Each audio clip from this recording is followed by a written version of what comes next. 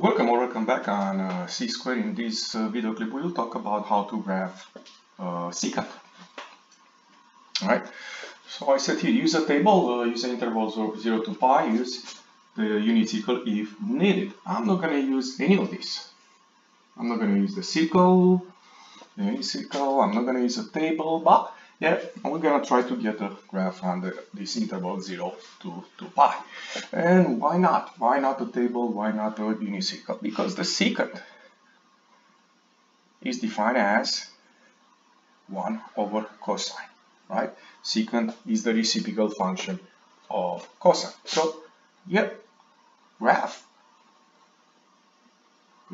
cosine of x.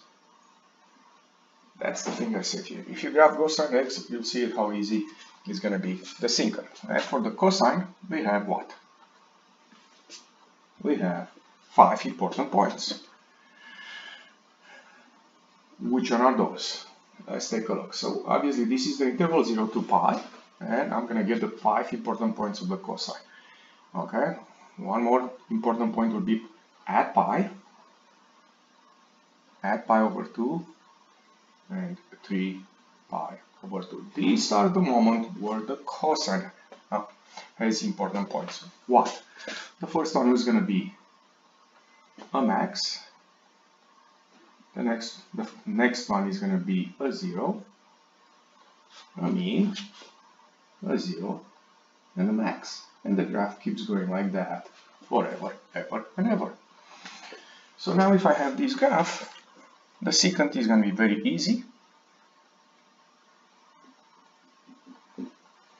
Draw some vertical line where the graph cross the graph of cosine cross the x-axis, something like that, and draw these u's.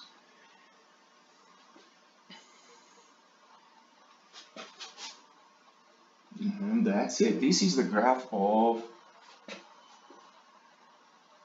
y equals secant of x, and like I said, the red one is y equals cosine of x. So always I use the graph of cosine to get the graph of the secant. You can see here pretty much what I did. You can see the vertical asymptote and a little bit of 1 u here and 2/2 of the u here. Here you have more periods, and also you can see the graph of cosine and the graph of secant. So let's try a couple examples. I put here a couple of properties which are obviously similar with the property of cosine. The period is 2 pi over b. Very important. So let's say we have this secant, right? So as I said, instead of graphing secant of 4 pi x, which we'll graph, we're going to graph y equals cosine of 4 pi x. And here, the first thing I'm going to do, find the period, which is 2 pi over b. b being 4 pi in this case. The pi cancel out, so we have 2 over 4, which is 1/2. So, and basically now we can draw a graph. 0, 1/2 is the period. 1 over 4 here.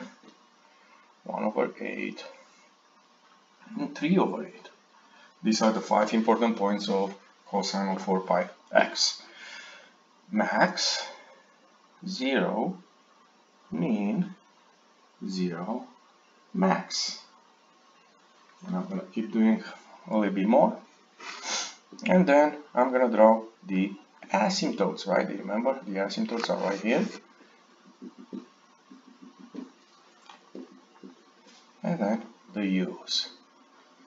And if this is pretty much done, this graph. You see it better here, okay, in case you want to see it, okay. So asymptote here, right, 1/8 in the middle, right here. Right here will be 3/8.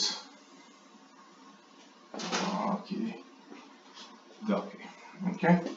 And that's it for the secant of 4 pi over x. Go ahead and try this one and we'll see what we get.